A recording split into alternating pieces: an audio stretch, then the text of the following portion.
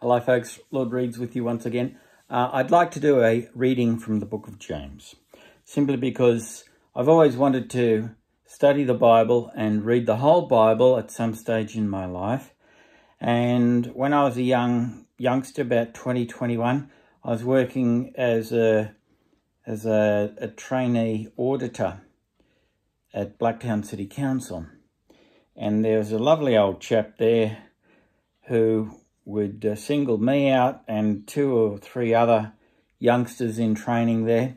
And he would always preach to us how good the book of Hebrews was. And he would urge us to read the book of Hebrews. And we weren't overly religious back in those days. And not many are in their early 20s unless they've been raised in the goodness of the church from a young age. So anyway, it was a lot of water off of a duck's back to us. And only in recent times, at the ripe old age of 61, did I have a close look at the book of Hebrews and realised it wasn't very long. There's only 13 chapters in it, so you can knock it over pretty quick. So after I do the book of James, which isn't very long at all either, in our next video we'll do the book of Hebrews, and we might break it up into 2 parts because it should only take 40 minutes to do the whole book of Hebrews, and about 15 minutes to do the book of James. So let's have a crack at James, shall we? Miraculous, revolutionary, greatest ever. We are inundated by a flood of extravagant claims as we flip the television dial or magazine pages. The messages leap out at us. This, of course, is a preface. This is not actually how the book of James starts. It's a preface from the Bible that I'm reading from is a good one Steve Mackey gave me, and it is the Life Application Study Bible, leather-bound, New International Version by Zondervan. And this is their preface to the beginning of the book of James, which is worth sharing. Miraculous, revolutionary, greatest ever. We are inundated by a flood of extravagant claims as we flip the television dial or magazine pages. The messages leap out at us. The products assure us that they are new, improved, fantastic, and capable of changing our lives. For only a few dollars, we can have cleaner clothes, whiter teeth, glamorous hair, and tastier food. Automobiles, perfume, diet drinks, mouthwash, they're all guaranteed to bring happiness, friends, and the good life. And just before an election, no one can match the politicians' promises. But talk is cheap, and too often we soon realise that the boasts were hollow, quite far from the truth. Jesus is the answer. Believe in God. Follow me to church. Christians also make great claims, but are often guilty of belying them with their actions. Professing to trust God and to be his people, they cling tightly to the world and its values. Possessing all the right answers, they contradict the gospel with their lives. With energetic style and crisp, well-chosen words, James confronts this conflict head-on. It is not enough to talk the Christian faith, he says. We must live it. What good is it, my brothers, if a man claims to have faith but has no deeds? Can such faith save him? The proof of the reality is our faith, a changed life. I'll read that again. The proof of the reality of our faith is a changed life. Genuine faith will inevitably produce good deeds. This is the central theme of James's letter, around which he supplies practical advice on living the Christian life. James begins his letter by outlining some general characteristics of the Christian life. Next, he exhorts Christians to act justly in society. He follows this practical advice with a theological discourse on the relationship between faith and action. Then James shows the importance of controlling one's speech. James distinguishes 2 kinds of wisdom, earthly and heavenly. Then he encourages his readers to turn from evil desires and obey God. James reproves those who trust in their own plans and possessions.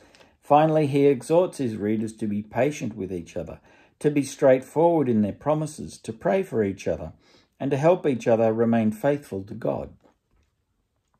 This letter could be considered a how-to book on Christian living, which is why I'm reading it today, the book of James, with you. I want to share it with you.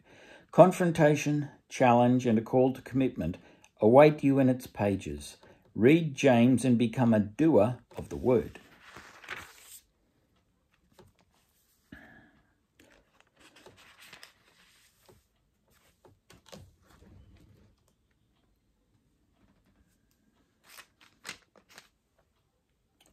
Genuine religion. James, a servant of God and of the Lord Jesus Christ, 2 of the 12 tribes scattered among the nations.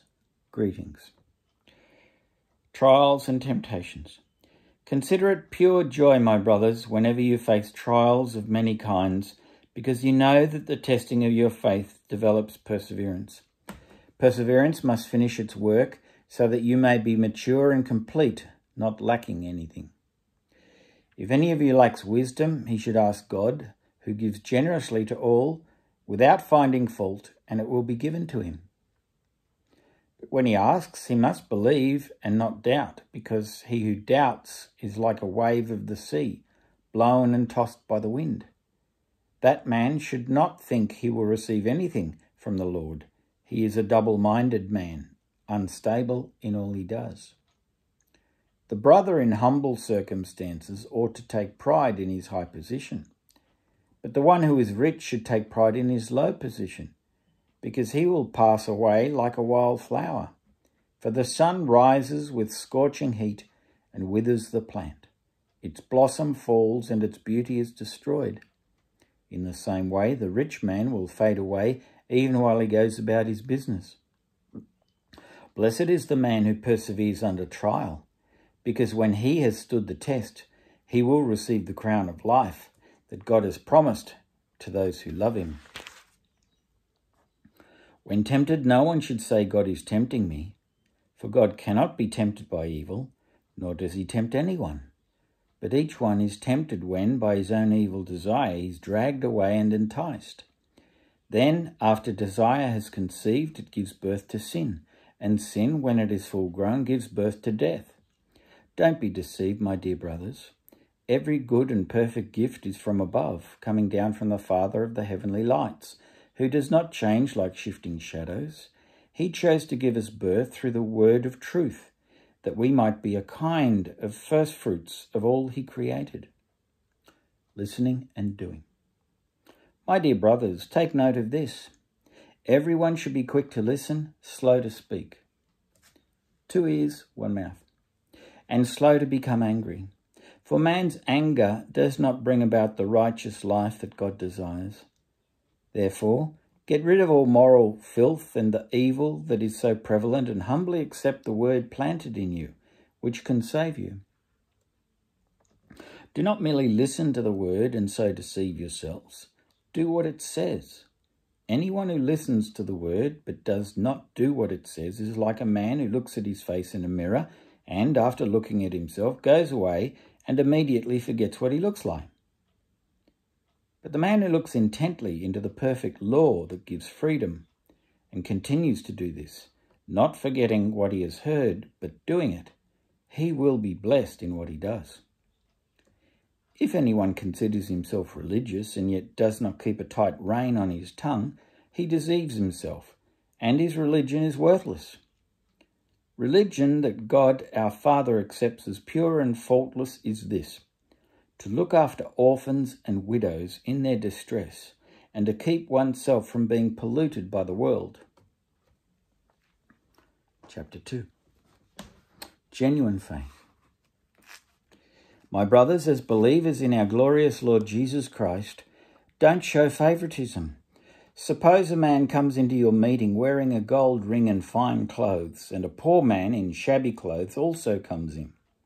If you show special attention to the man wearing fine clothes and say, "Here's a good seat for you," but say to the poor man, "You stand there," or "Sit on the floor by my feet," or "Have you not discriminated amongst yourselves and become judges with evil thoughts?" Listen, my dear brothers. Has not God chosen those who are poor in the eyes of the world to be rich in faith and to inherit the kingdom he promised those who love him? But you have insulted the poor. Is it not the rich who are exploiting you? Are they not the ones who are dragging you into court? Are they not the ones who are slandering the noble name of him to whom you belong? If you really keep the royal law found in Scripture, love your neighbour as yourself, you are doing right. But if you show favouritism, you sin and are convicted by the law as lawbreakers. For whomever keeps the whole law and yet stumbles at just one point is guilty of breaking all of it. For he who said, "Do not commit adultery," also said, "Do not murder." If you do not commit adultery, but do commit murder, you have become a lawbreaker.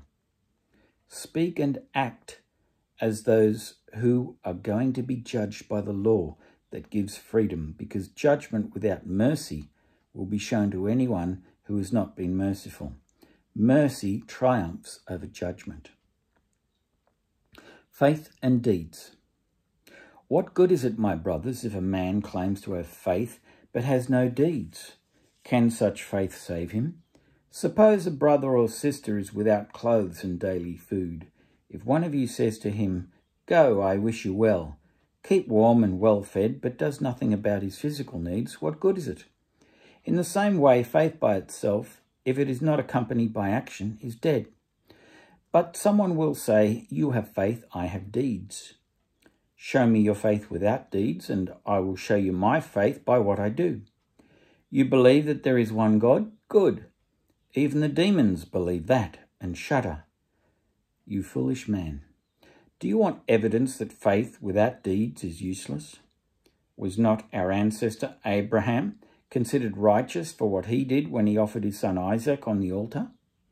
You see that his faith and his actions were working together, and his faith was made complete by what he did. And the scripture was fulfilled that says, Abraham believed God, and it was credited to him as righteousness, and he was called God's friend. You see that a person is justified by what he does and not by faith alone. In the same way, was not even Rahab the prostitute considered righteous for what she did when she gave lodging to the spies and sent them off in a different direction? As the body without the spirit is dead, so faith without deeds is dead.